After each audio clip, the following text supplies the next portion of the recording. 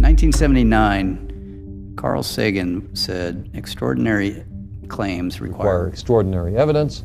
And I would say extraordinary claims require not only extraordinary evidence, but extraordinary science. I was informed in the course of my official duties of a multi-decade UAP crash retrieval and reverse engineering program. The U.S. Navy has finally acknowledged that videos appearing to show UFOs flying through the air are real. In closing, I would like to say that the Tic Tac object we engaged in 2004 was far superior to anything that we had on time, have today, or are looking to develop in the next 10 years. The aliens won't let it happen. You reveal all their secrets. They exercise strict control over us. They were always out there. You know, they were out there when we took off, we'd see them, and then we'd go to land, they would still be out there. Like every day? Every day. Every day? Every day. The Navy's officially acknowledged that between 2004 and 2021, 11 near misses occurred involving UAPs that required pilot action and follow-up reports. We were primarily seeing dark gray or black cubes inside of a clear sphere. I'm sorry, dark gray or black cubes? Yes, inside of a clear sphere, where the apex or tips of the cube were touching the inside of that sphere. The US government clearly knows what these are. At the very least, someone in the US government knows what these are for a fact. The witnesses will please stand and raise their right hands. Do you solemnly swear or affirm that the testimony you are about to give is the truth, the whole truth, and nothing but the truth, so help you God? Let the record show that all the witnesses answered in the affirmative. You may be seated. Remember the camera adds 10 pounds. So how many cameras are actually on you? So the entire UFO conversation has been a point of ridicule by the military, by the US government, and basically by the scientific community in general for decades now. Ever since the flying saucer incidences in the 1940s, it has essentially been pointed at as basically the allure of only crackpots and sci-fi. You don't have a spaz attack. I did not have a spaz attack.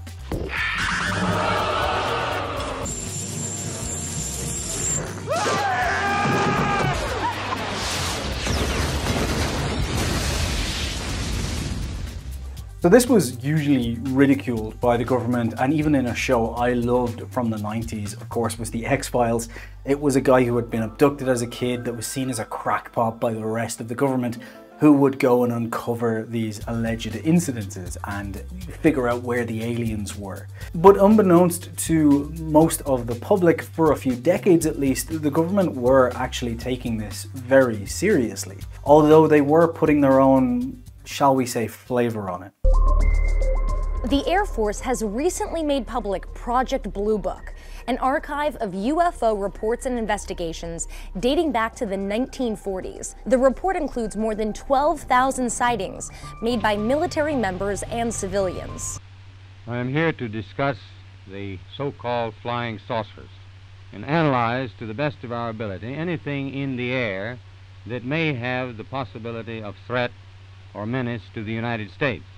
Project Blue Book was officially opened in 1952. However, it was actually a carry-on report from Project Grudge and Project Sign, which kicked off in 1948. And in fact, Project Sign was originally Project Saucer, but it was renamed for obvious reasons. And these basically started from the outset of Kenneth Arnold seeing flying saucers, the Roswell incident, and so on. I kept looking for their tails. They didn't have any tails. I thought, well, maybe something's wrong with my eyes. They seem to flip and flash in the sun just like a mirror. But the interesting part of Blue Book was essentially what it was set out to do. While they did take the investigations seriously, they were very much on a path, on a mission to try and debunk as many of these as possible, or debunk them all. And one of the most famous debunking efforts was J. Allen Hynek, one of the scientists who was involved in debunking as many of these as possible, really upset the people of Michigan when he tried to tell them all, explain to them all that the lights and UFOs that all of these people in Michigan had seen was because of swamp gas.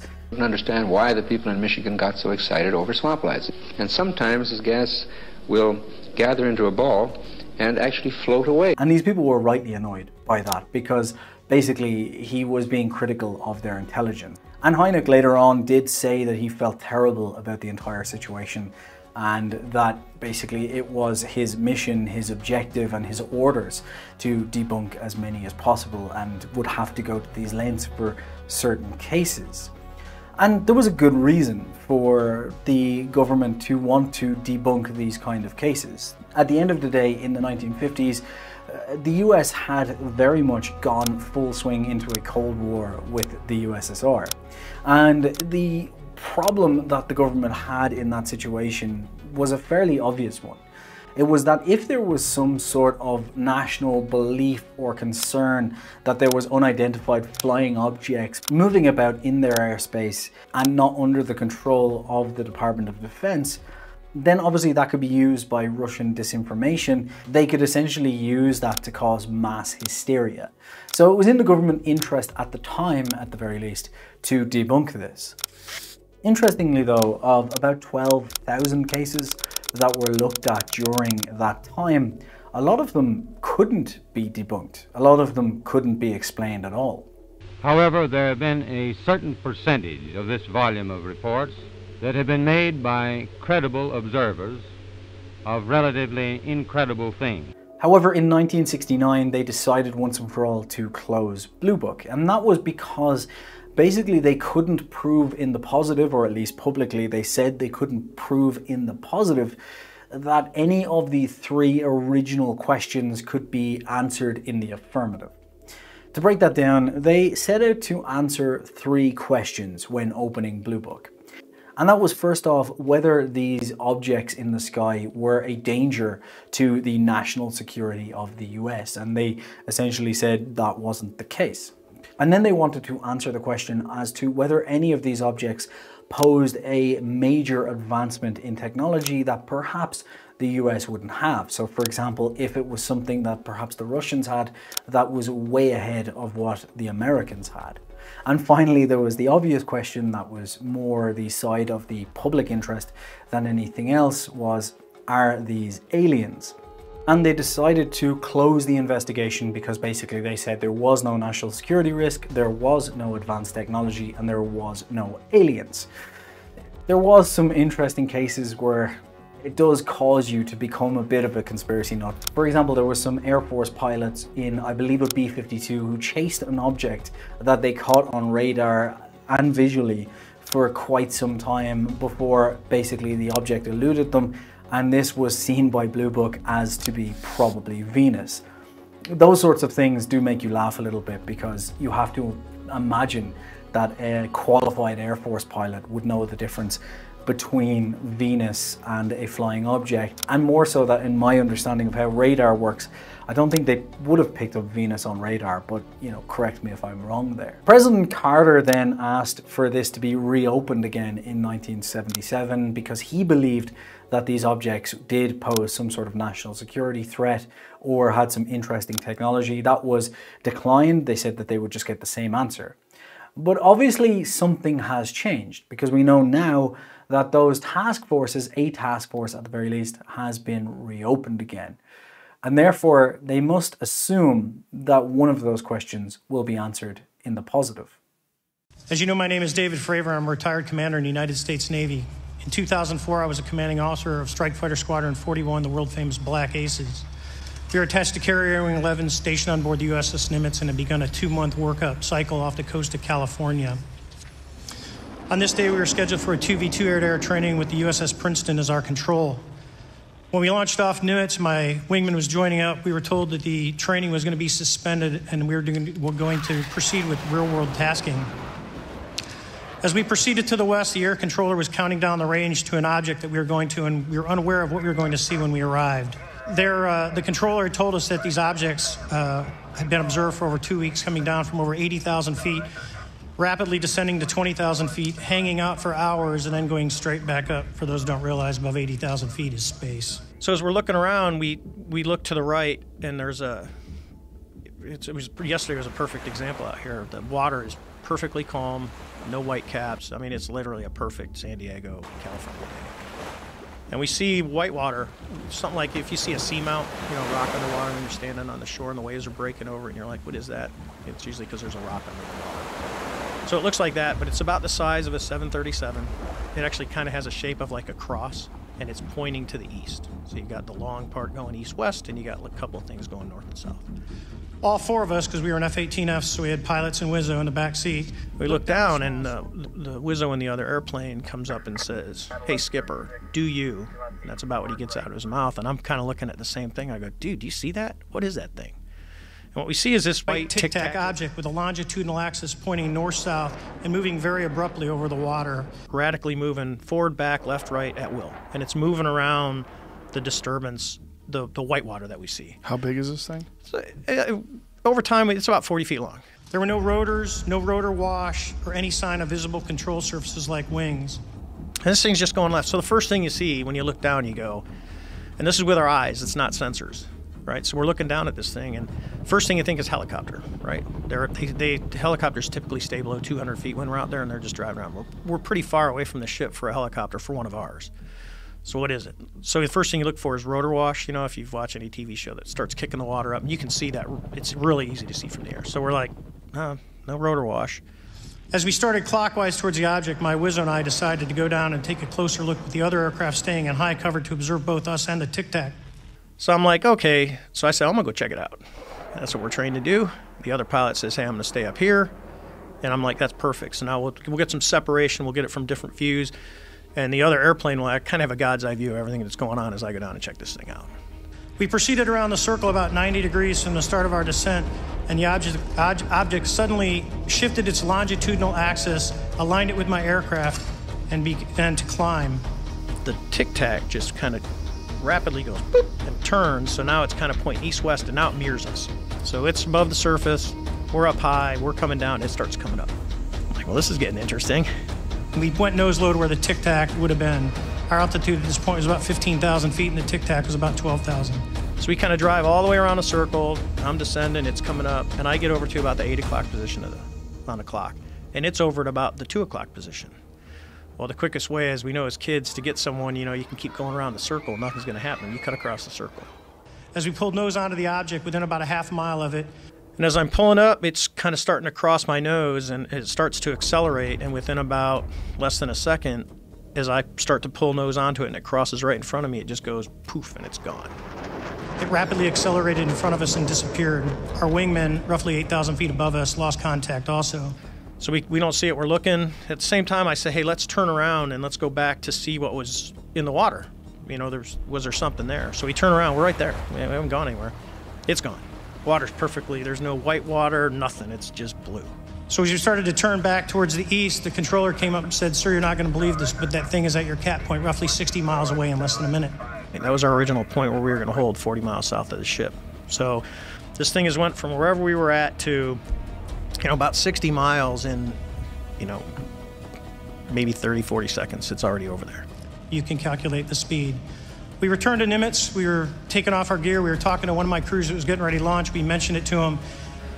So they launch off, and we're telling them about this before. And the backseater, Chad says, he's really determined. He's going to find this thing. So he tells the pilot, hey, we're going to find this thing. And they went out and luckily got the video that you see, that 90-second video. What you don't see is the radar tape that was never released, and we don't know where it's at, of the active jamming that the object put on an APG-73 radar. Weirdest thing, you know, my entire now flying career is defined by 5 minutes of chasing this white tic-tac vice almost 4,000 hours. I've talked to a couple of guys from the East Coast event, the gimbal video. Mm-hmm. My name is Ryan Fobbs Graves, and I'm a former F-18 pilot with a decade of service in the U.S. Navy, including 2 deployments in Operation Enduring Freedom and Operation Inherent Resolve. I have experienced advanced UAP firsthand, and I'm here to voice the concerns of more than 30 commercial aircrew and military veterans who have confided their similar encounters with me. And what year was it that you witnessed this? So we started seeing these in 2014 was the earliest that I know. 2013, late 2013, early 2014. After upgrades were made to our jet's radar systems, we began detecting unknown objects operating in our airspace. At first, we assumed they were radar errors. But soon, we began to correlate the radar tracks with multiple onboard sensors, including infrared systems, eventually through visual ID. But we would only see them over the water, so they would really only be in our working areas. During a training mission in Warning Area Whiskey 72, 10 miles off the coast of Virginia Beach, 2 F-18 Super Hornets were split by a UAP.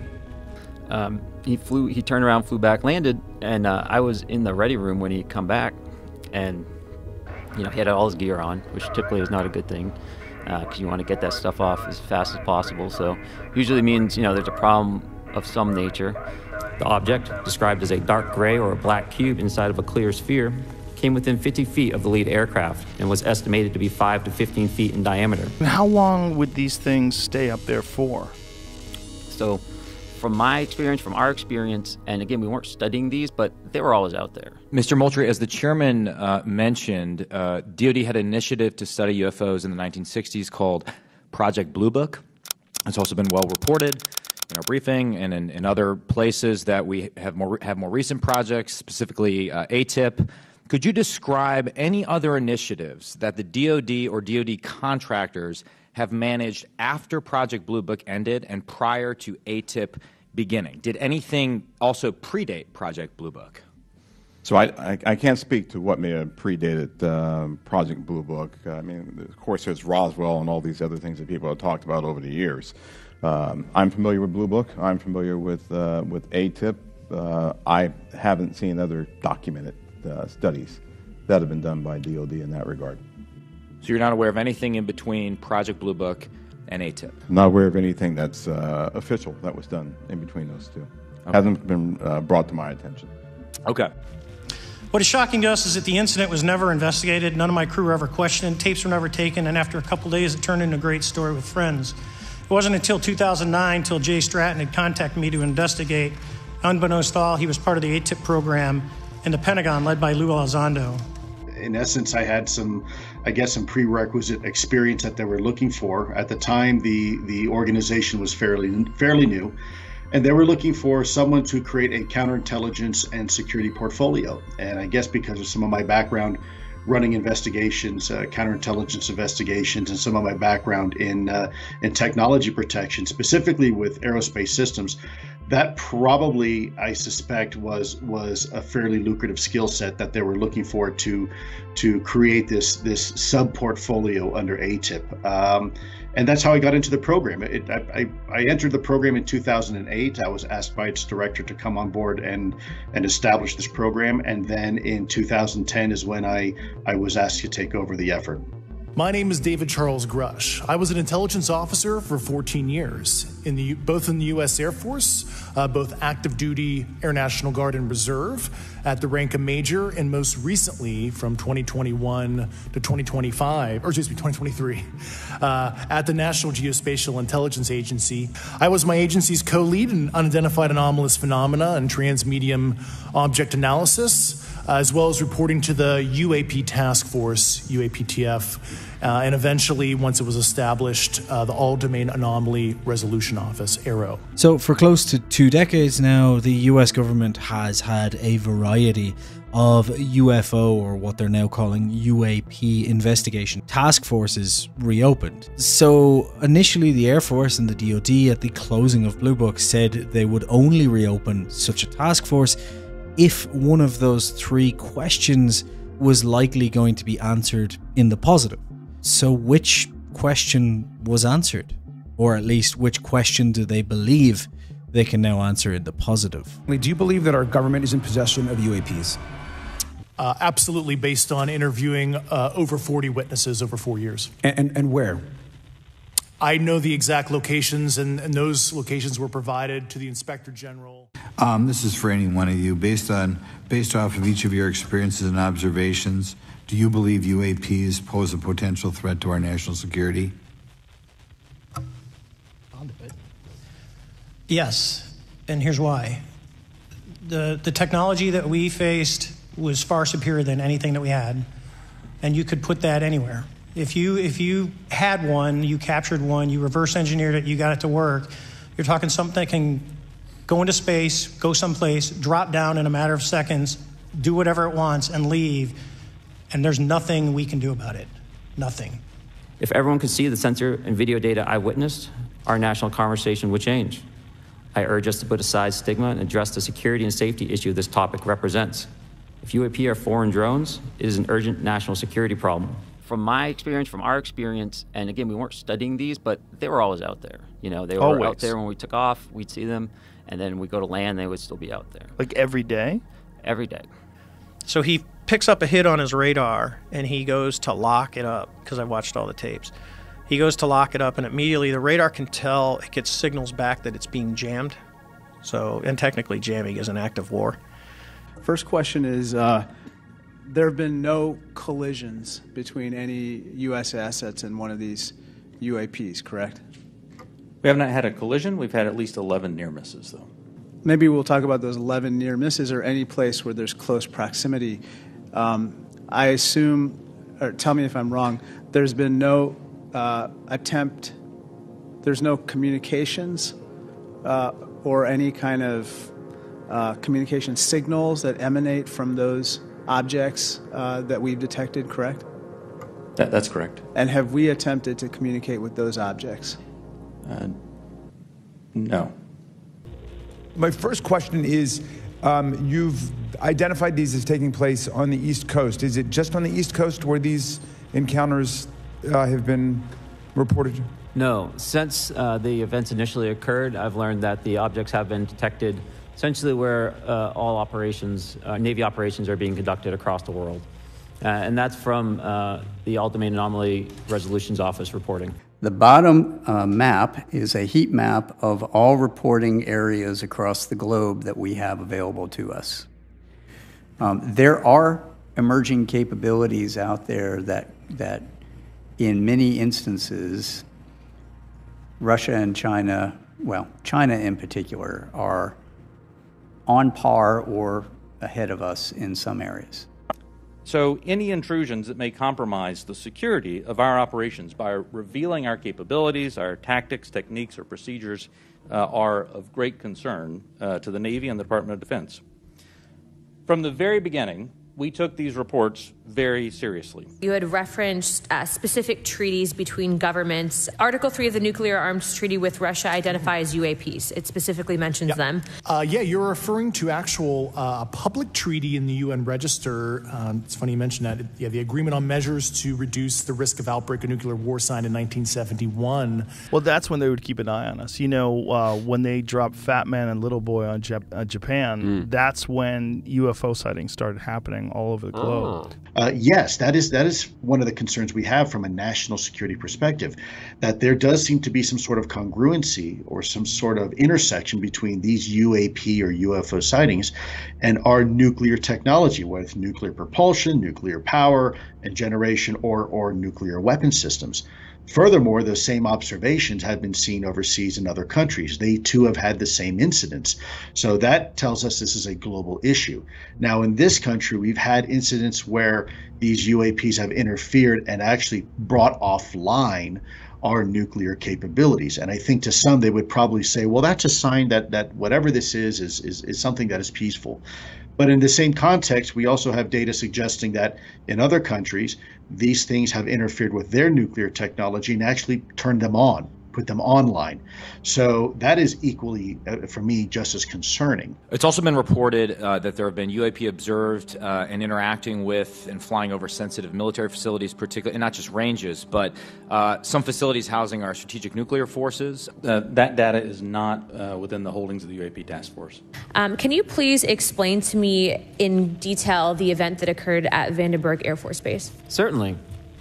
In the 2003 timeframe, a large group of Boeing contractors were operating near one of the launch facilities at Vandenberg Air Force Base when they observed a very large 100-yard sided red square approach the base from the ocean and hover at low altitude over one of the launch facilities.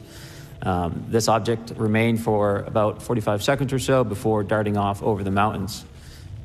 There was a similar event within 24 hours later in the evening.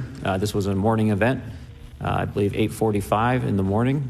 Later in the evening, post-sunset, There were reports of other sightings on base, including some aggressive behaviors.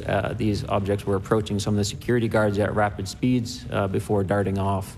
And this is information that was received through one of the witnesses that have approached me at Americans for Safe Aerospace. Was this documented in any official form, whether it was a police blotter? Yes, they had official documentation and records from the event that the witness held over the years. So if these things were ultra or extraterrestrials, let's say, and they were around before 1947, I'm a little bit skeptical of the idea that they only showed up after the first nuclear bomb was dropped. There is a lot of evidence around that, and obviously the timing seems to be accurate from 1947 onwards, but there were World War II fighter plane pilots who said they saw Foo Fighters, you know, fireballs in the sky, unexplained phenomena during World War II. That was in Blue Book. And on top of that, the other side of it is that realistically, we only got powered flight in 1909. So you wouldn't have seen many people up in the sky to see these things. And also, if people saw stuff on the ground, the reporting wasn't there.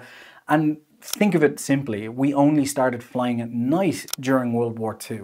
So I think it was a situation of, if these things were around, we perhaps weren't at vantage points to see them, and people just weren't looking for them, and if they saw them, perhaps they just weren't reporting them in a way. So it is an interesting idea, an interesting theory, but I'm a little bit skeptical of it, because I think that if there is a case where these things weren't around before that, I think it's because of underreporting and the fact that we didn't see these things, more so than they just arrived when we had nuclear capabilities.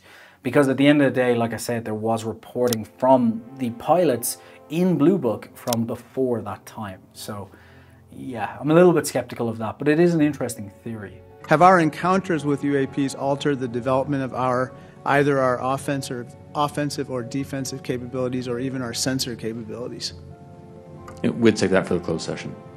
Okay, great. Thank you. Is there any indication that these UAPs could be essentially collecting reconnaissance information? Mr. Graves? Yes. Mr. Grush? Fair assessment, yeah. Mr. Fravor? Very possible. Again, in the national security vein, is it possible that these UAPs would be probing our capabilities? Yes or no, Mr. Graves? Yes. Grush? Yes. Fravor? Definitely. Is it possible that these UAPs are testing for vulnerabilities in our current systems? Yes. Yes. Possible. Do you feel, based off of your experience and the information that you've been privy to, that these UAPs provide an existential threat to the national security of the United States? Mr. Graves? Potentially. Yes, sir, potentially. Same answer, potentially. Yeah, I'd say definitely, potentially. Mr. Graves and Fravor, in the event that your encounters have become hostile, would you have had the capability to defend yourself, your crew, your aircraft? Absolutely not. Sir? No. Is, based off of the information that you've been privy to, is there any indication that these UAPs are interested in our nuclear technology and capabilities? Yes. By external observation, sure, that could be a fair assessment, yeah.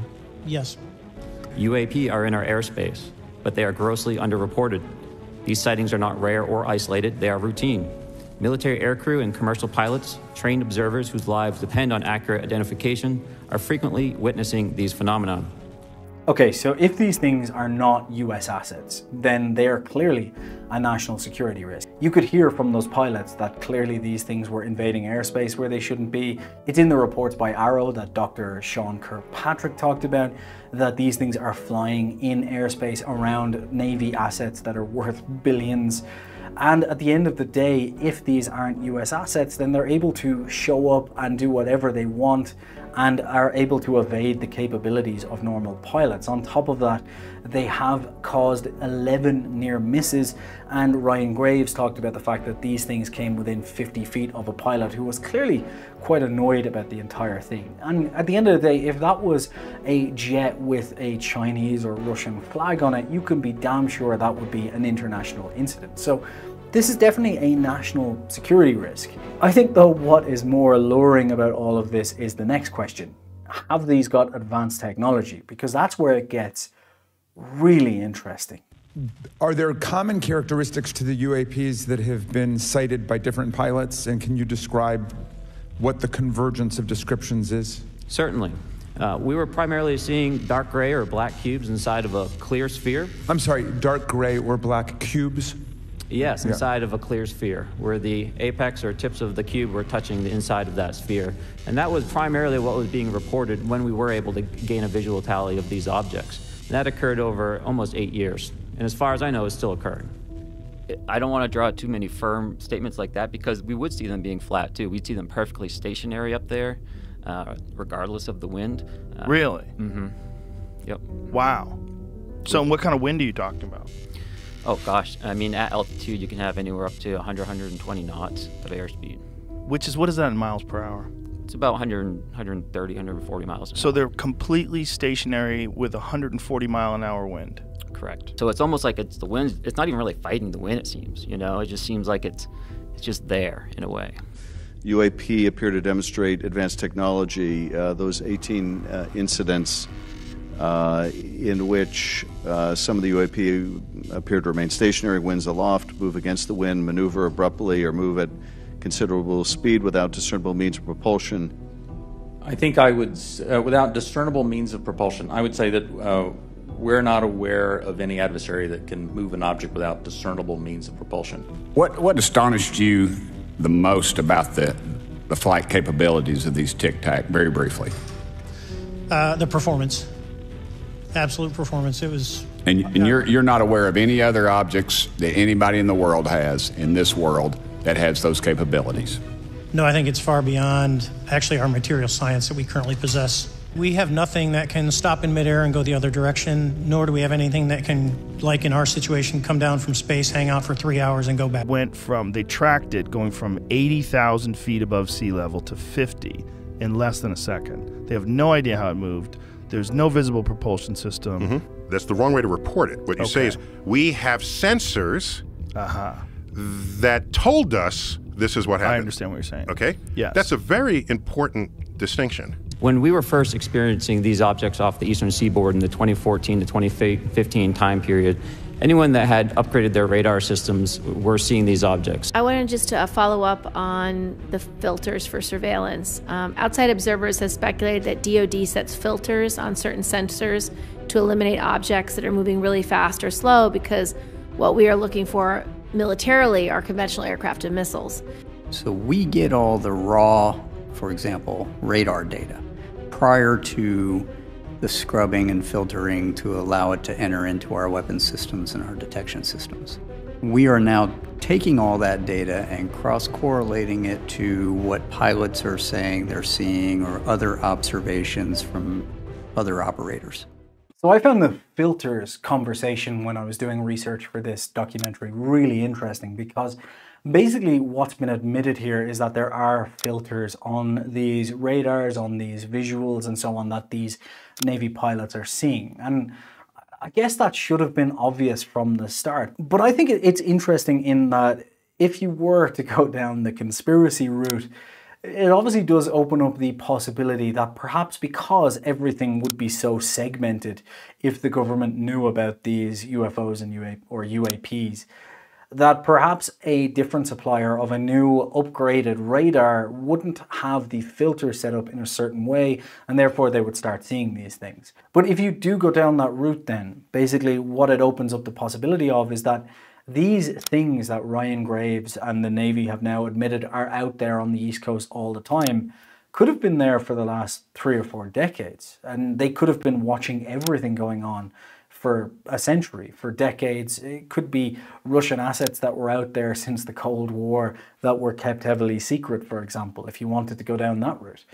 And that it's only because these filters have now been removed or accidentally haven't been put in place on these upgraded radars, or that these upgraded radars can just see these things, that we are now getting so many reports that they exist. But the filters conversation is really interesting, because it does open up the possibility that I hadn't considered, that they could be strategically hiding US assets if that is technology that the US actually has.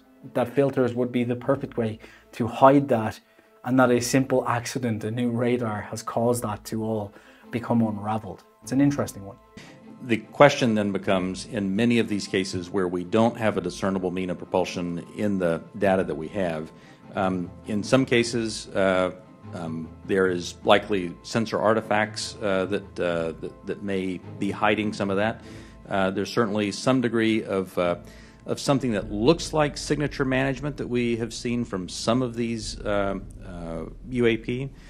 This cup has a radius of r and a circumference of 2 pi r. The disk that it spans is pi r squared in area. But if you look at this cup, it's much larger than pi r squared because we pushed it out. You could have a sphere where if you could cheaply engineer space-time, not through the Einstein field equations, but through the successor theory that recovers Einstein, you could have an entire stadium inside of a tennis ball. Just the way this cup doesn't blow your mind until you realize that its area is much greater than pi r squared. Why look for a giant floating thing in the sky? If you could bend space and time, and you could play with the rulers the way I'm saying, I would put this in a tiny little profile. So let's assume for a moment that all of this data is correct, that it's not some sort of strange upset in a sensor, it's not some weird filters that are misbehaving, it's not some strange data or something we can't explain is causing errors in our sensors, in our cameras, and so on. Let's just assume, and I know it's a big assumption, that the sensor data, the visual data, and all of this data of these UFOs or UAPs, as they call them now, are correct. That all of that is realistic, and that these things are able to just hop around, disappear, jump from place to place, fly from 7,200 miles an hour, for example, stop dead, turn, and go back the other way, accelerate instantly. Let's imagine all of that is accurate for a moment. If that is the case, then this technology is incredible, and whoever's working on this is working on something that is so far ahead of what we think we have technologically. It must be mind-blowing if there is someone who knows that this exists to kind of try and explain that. Or imagine a person reverse engineering this, because this technology is so far beyond what we think we have. I mean, an F-22 will do 1,500 miles an hour, but it can't stop on a dime and turn. We have got planes, us as a species have got planes that will do over 3,600 miles an hour. But again, they can't stop and do a 90-degree turn. So this technology would be bonkers. Find patents from the US military that claim to revolutionize propulsion tech using like anti-gravity spacecraft, like really out there, wild, weird, theoretical tech. It means a craft that uses highly pressurized mercury accelerated by nuclear energy, so the plasma is produced, which in turn creates a field of anti-gravity around the craft. Anti-gravity technology dates back to the latter part and aftermath of World War II, and specifically the covert US project known as Operation Paperclip. So the question then, I guess, becomes, if these things are out there, they do exist, the technology is there, the big question then becomes, could we have developed them? And by we, I'm talking, the big we as a species, we as the human race, not we as the US government, the Chinese government, the Russian government, the Irish government, which is unlikely. Could we have developed them as a species? Because that, for me, is a bigger question than could we keep that development secret? Because, there's a lot of talk around the idea that, for example, if it is the US government, it would leak and we'd know about it. The irony of that is, well, we technically do know about it because we're getting reports of them flying around and we've got people talking about us developing them as a species. But honestly, the question around could we keep these things, could the US government, for example, keep these things a secret? I think they could, because, well, they've done it before. To be fair to the other side, if you read about the development of the U-2 spy plane and the AR-71 Blackbird, this was done in Burbank, where you used to live. And that's right in the heart of LA. How did they do this for all those years and nobody knew about it, right? So then the bigger question for me is not could we keep it a secret, because I think we as a species could. The bigger question is, could we have developed to that point on our own? Because at the end of the day, we did only start controlled manned-powered flight in 1909. There had been flying objects, if you want, that we had created as a species before then, but the Wright brothers were the first ones to actually power and control a flight for a short amount of time. And if you look at that as 1909, 114 years have now passed, and in that 114 years, the technology has been booming. I mean, at the end of the day, we've gone from man-powered flight of, I think it was 100 meters, something maybe less, to being able to circumnavigate the globe. You know, you can hop on a plane now and go anywhere in the world within hours.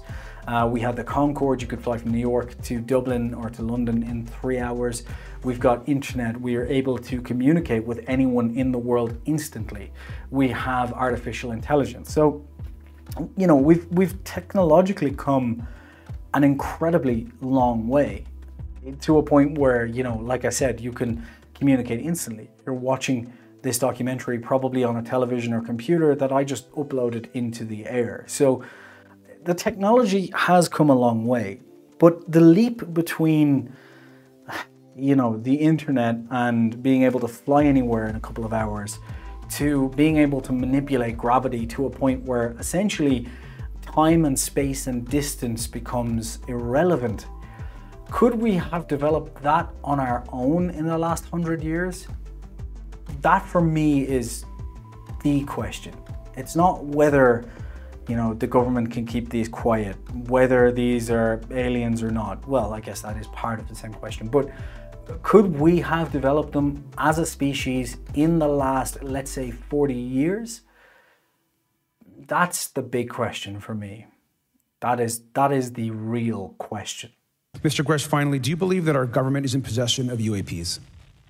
Absolutely, based on interviewing over 40 witnesses over 4 years. And where? I know the exact locations, and those locations were provided to the Inspector General and some of which to the intelligence committees. I actually had the people with the firsthand knowledge provide a protected disclosure to the Inspector General. You've said that the U.S. has intact spacecraft. You said that the government has alien bodies or alien species. Have you seen the spacecraft? I have to be careful to describe what I've seen firsthand and not in this environment, but I could answer that question behind closed doors. These aircraft, have they been identified that they are being produced by domestic, military and contractors? Is there any evidence that that's what's being recovered? Not to my knowledge, plus the recoveries predate a lot of our advanced programs that I previously am witting of. So, are you aware of any individuals that are participating in reverse engineering programs for non-terrestrial craft? Personally, yes. Mm-hmm. Of course, the problem is that when you go down the rabbit hole of asking, could we have developed these, you will inevitably wind up with someone by the name of Bob Lazar. And I think it would be unfair not to, at the very least, give a brief overview of the Bob Lazar story. Because, look, at the end of the day, there is the question that you will always inevitably get, which is, you know, if they are reverse engineering craft, how come nobody has talked about this? But in reality, a couple of people have.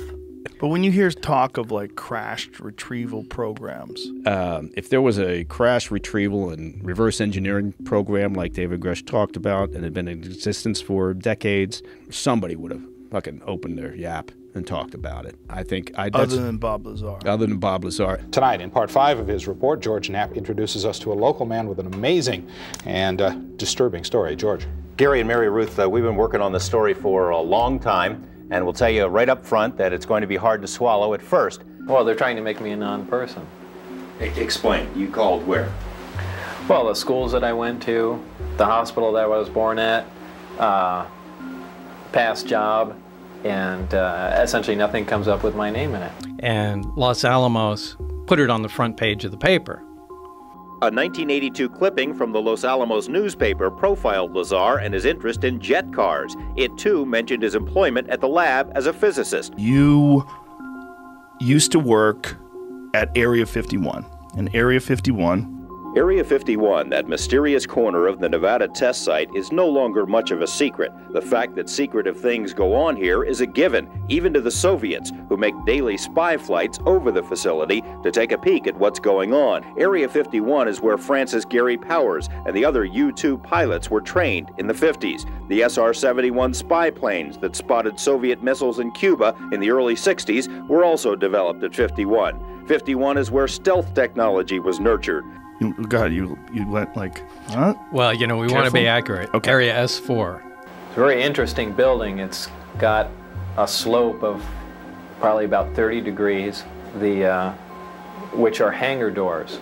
And it has textured paint on it, but it looks like sand. It's made to look like the side of the mountain that it's in, whether it's to disguise it from satellite photographs or what. The speculation first surfaced in documents obtained by UFO researchers, documents about something called Project Aquarius. The documents, allegedly prepared for an organization called MJ-12, state that a program to fly recovered alien spacecraft was established in 1972 and is continuing in Nevada. And did they give you any sort of job description, what you were applying for? They said it was for, I can't remember exactly what they did. This was a long time ago, but I think it was advanced propulsion or something like that. The power source is an antimatter reactor. They run gravity amplifiers. There's actually 2 parts to the drive mechanism. It's a bizarre technology. There's no physical hookup between any of the systems in there. They use gravity as a wave, using waveguides, almost like microwave. Now, you said there's 9 of them, and you got a brief glimpse at the other ones. How were they different? Oh, they looked completely different. One looked like I called a Jell-O mold, and it looked like a classic Jell-O mold with the rippled sides to it. One was a very flat disc. That was sitting up on its edge, and the thin part of it looked like a projectile had been fired through the edge of it. So I don't know if they were attempting to see if the metal could be penetrated, or if that's where the thing came from. Maybe it was shot down. But that was the only one where I saw there was, actual physical damage to it. I'm a little skeptical about his claims, I have to say. A friend of mine claims to know the gal who was his supervisor when he worked out there and knows what he was actually doing and where he was located, and claims that he was a guy who checked radiation on badges. That's it? Yeah. And so all the rest is fiction. So the discrediting for me is interesting, because it's weird that the government would go to such lengths to discredit someone. For example, with David Grush, they basically made sure, from everything it sounds like, that his medical records and his struggle, his suicidal tendencies during the time that he was dealing with post-traumatic stress disorder were made public. They basically made sure they came out. And that would obviously be to discredit him. But it's interesting that they would do that, because if they just basically said, this is all nonsense, I think that would be a better way to tap down all of this than what they did. Because the simple logical problem with that for me is, okay, you come out and say, well, this guy's clearly a loon. I mean, look at this, he was suicidal, he had a drinking problem at this time. But the same people who will bring that up are the people who checked his clearance and hired him and put him in this position in the first place. So the question is he a loon? And you screwed up your entire classification process, and we have bigger issues here? Or is he accurate and you're trying to hide something? So that's a bit weird. The Bob Lazar one, I think, is harder to kind of figure out, because they said he didn't work in Los Alamos. We're fairly sure he did. They said he didn't go to MIT. That is by the by. The bigger one was basically that for decades, he didn't work in Area 51 at all. And then Chris Mellon, who says he's skeptical about the entire Bob Lazar story, admits that he thinks he worked at Area 51, he just didn't work on this. So it's odd to me that you would discredit someone in that way, because obviously the easier solution is to just do what you've done for decades. not bring up any sort of discrediting and just say, look, you're always going to get these loons when it comes to that community, and just laugh it off and say, we've no comment on it. That seems like an easier way to deal with this. Discrediting someone this hard, like they did to Bob Lazar and like they did to David Grush, that does make me wonder more whether they're hiding something. But I am still skeptical that there is, 9 or 12 UFOs sitting in the desert somewhere that no one seems to be able to uncover. I'm still skeptical that that is the situation. I made the decision, based on the data I collected, to report this information to my superiors and multiple inspectors general, and in effect becoming a whistleblower. As you know, I've suffered retaliation for my decision, but I am hopeful that my actions will ultimately lead to a positive outcome of increased transparency. I guess the question has been answered as to whether these things could be potentially a national security risk. I think the answer to that is very much they could be. Have they got advanced technology? Yes. If this technology exists and is real, it's mind-boggling, to be honest. But the question as to whether they're aliens throws us into realistically the ultimate question here. Because I think we can say with utmost confidence that these things do exist. There's enough sensor data, visual data, and so on to say that there is something there, and there's something pretty advanced technologically there.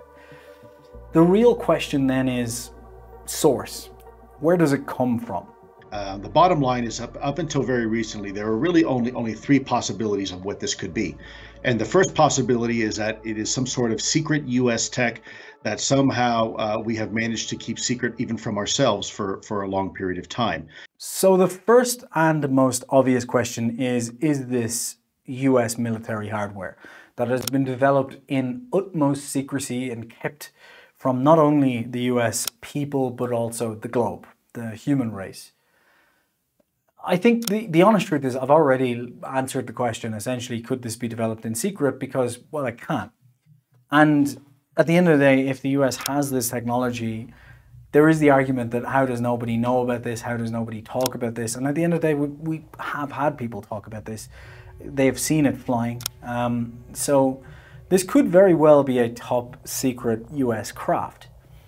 And then the question is, if it is US military hardware, would they test it near to other US military hardware? But in your experience as a pilot, does our government typically test advanced weapon systems right next to multi-million-dollar jets without informing our pilots? No, we have test ranges for that. So what those pilots have said, I would take as fairly accurate. I think it would be a fair assessment that normally the US wouldn't test this amongst other military hardware for a variety of reasons, including not wanting to damage their aircraft. We've heard about the 11 near misses.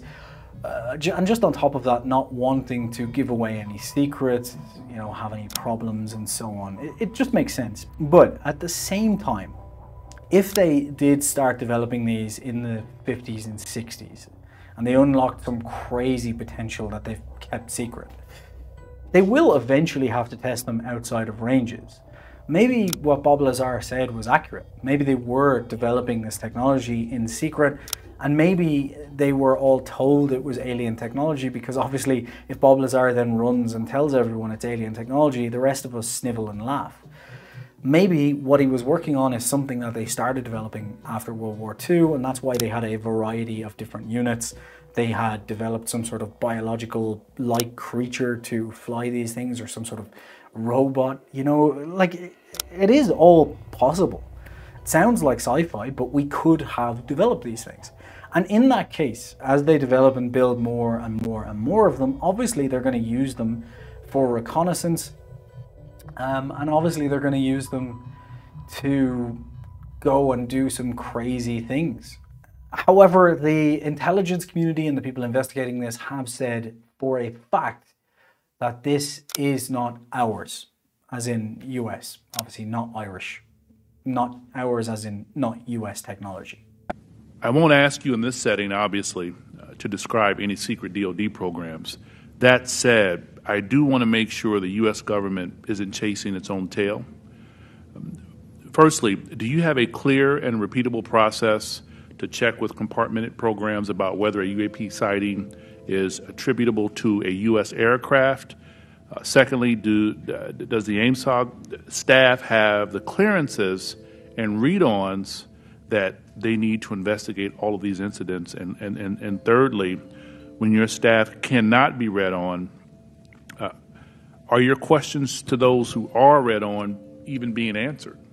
So I'll start, and then I'll pass that to Mr. Bray.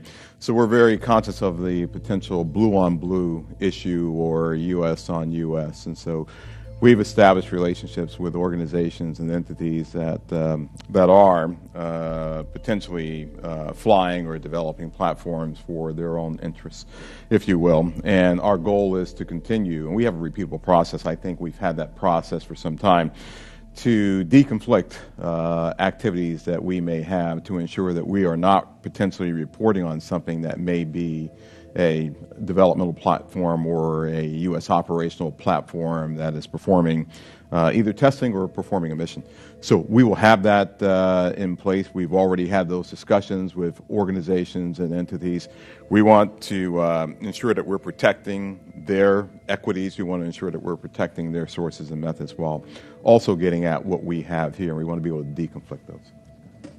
Absolutely. The UAP Task Force has had a process in place to work with other elements of the Department of Defense and other elements of the government to ensure that that there's as simple a way as possible to deconflict those. And when we reference that in the report, I should say that we were simply accounting for the fact that there could possibly be one or two data points that had leaked through, but we were quite confident that was not the explanation.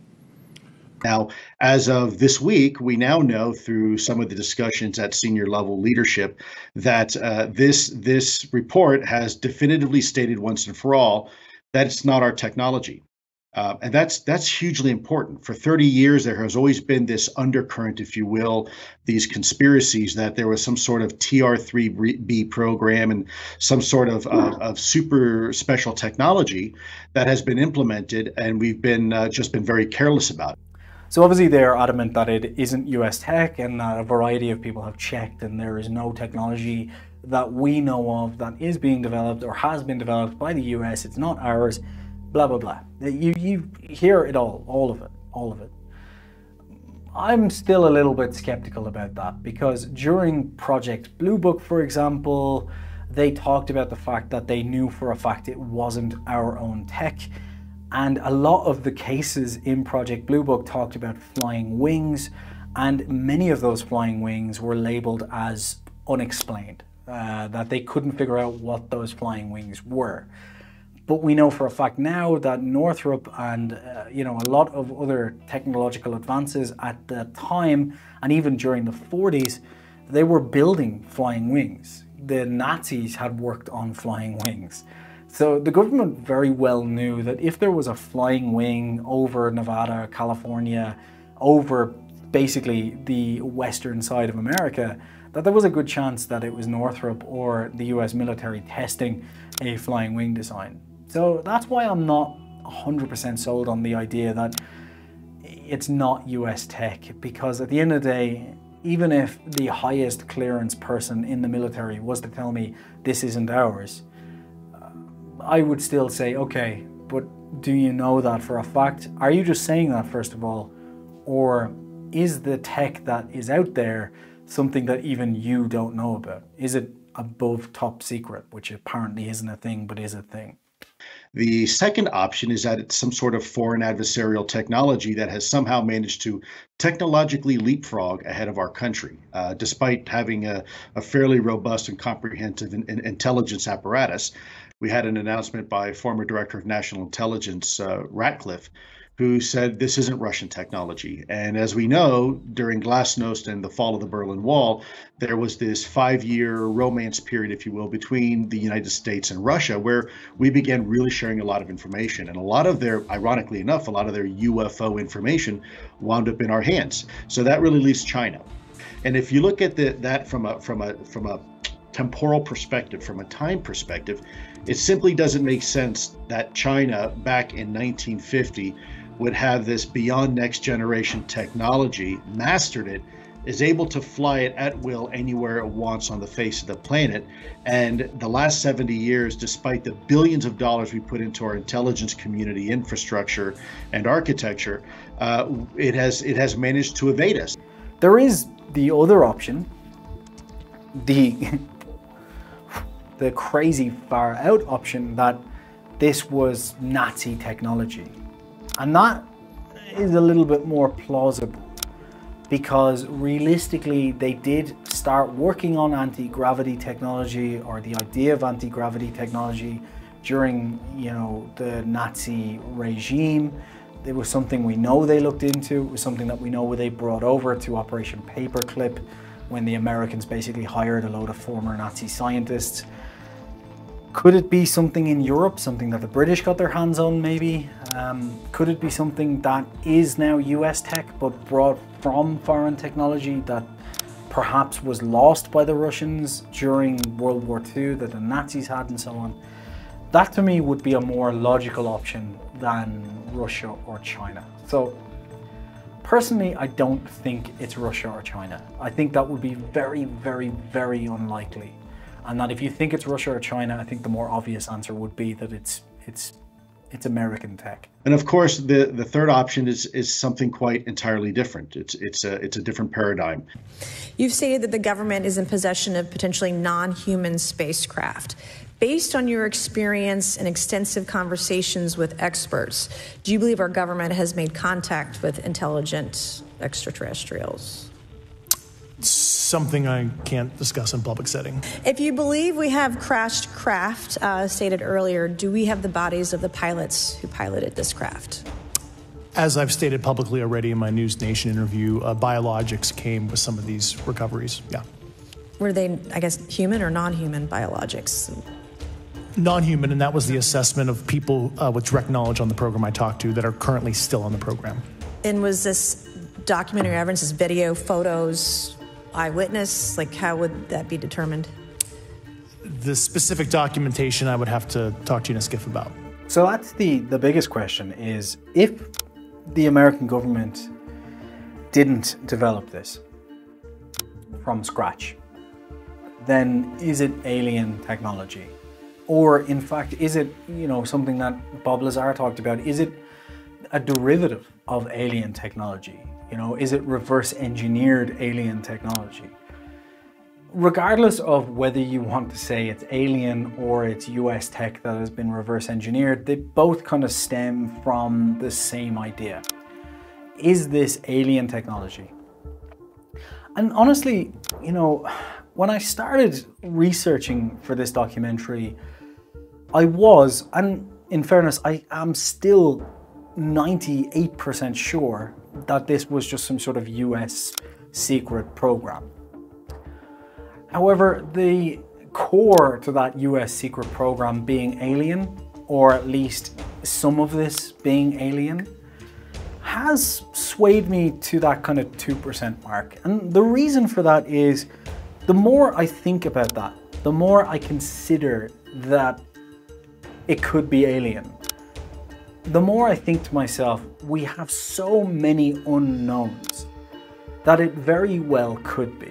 At the end of the day, when I was born in 1989, there was no internet. By the time I turned 15, we had phones in our pockets, and I was able to communicate with basically anyone in the world who had a phone wirelessly, not even landline. And I could basically access all of the global documents in the world that weren't classified. And now that I'm 30, I can now record this video in a small studio and publish it out to millions of people. Now, probably only 50 of them will watch, but that's beside the point. The point here is the advancement of technology has shown us that there are so many things that we don't know. And even with satellites in space, plans to go to Mars and so on, we still don't know much about even the deep sea, let alone space itself. And if you were to take a motorbike and put that motorbike back in the 15th century, that would be magic. That would be alien to anyone who lived in the 15th century. So I guess what I'm saying is I couldn't write off the fact that this is alien technology or even ultra-terrestrial technology, something that has been on our planet but hidden away for centuries or whatever. Can I write that off? No. My argument against this in the past would have been, I think that it's statistically probable that there are aliens, but that it's statistically unlikely because of the distances that they have visited us. But now that we are talking about the kind of technology that we're seeing in these cases, gravity technology, that would mean that you could basically make distance more or less irrelevant. It would kind of allow you to bend light and get to the point where you could travel faster than light speed. So could it be aliens? Yeah. I think the most likely option in my head still is that it's some sort of US tech, but could it be aliens? Sure. The reverse engineering thing is more interesting to me now, because if it is reverse engineered technology, does something with that type of technology manage to make it the whole way from light years away to our planet and then crash? I would have thought that's an unreasonable statement, but while researching this, that was somewhat answered for me in a way that is logical.